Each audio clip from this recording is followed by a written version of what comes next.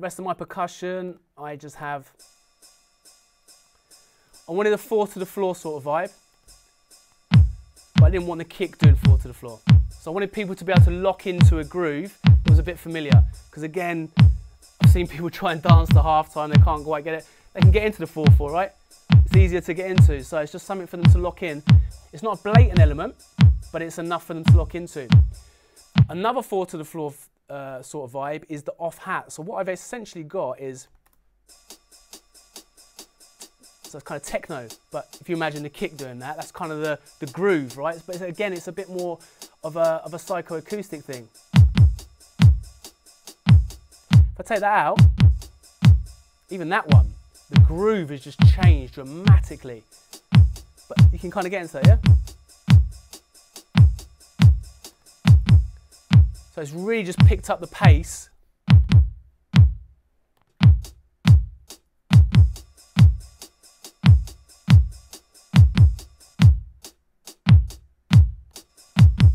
So again, it's just subtleties that are creating extra energy. And you can drop these in and out of the mix as well. So when you're arranging and you want to bring the energy down, you can use these subtleties to create a bigger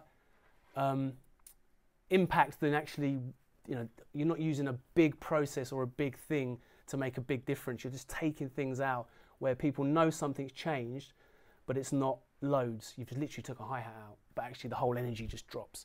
So it's not to say you have to do these big crazy changes in a different section. That's what techno does so well. It's a hi-hat that's gone, but all of a sudden it sounds like the track's gone to a different place, or the hi-hat's there, or it's gone and then it's there. But it's perceived to be a much bigger process. And then I've got individual kind of percussive sounds.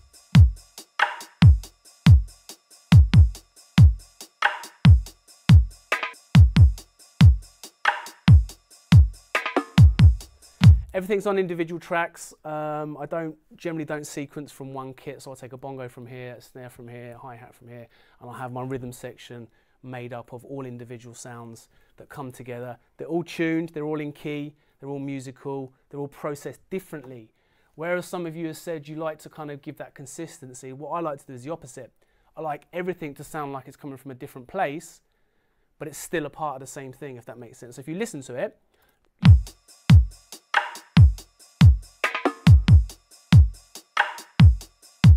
some of it does stand out like a sore thumb, but that's kind of what I wanted. I didn't want it to all sound like a part of the same kit in the same room. And that's generally what I try to do.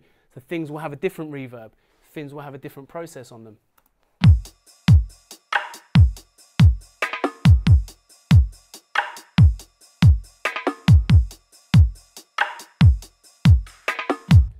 And then there's this weird kind of bamboo sound here.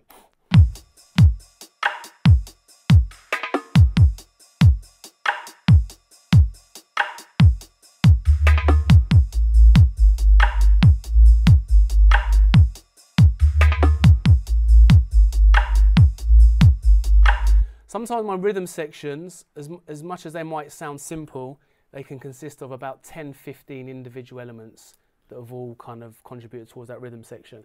They'll all be sent through the same send, the same parallel compression to give it that glue, but often they're sent to different effects to give it the separation. So the consistency comes from the parallel compression, but then I also like to introduce separation rather than everything sounding like it's a part of the same thing.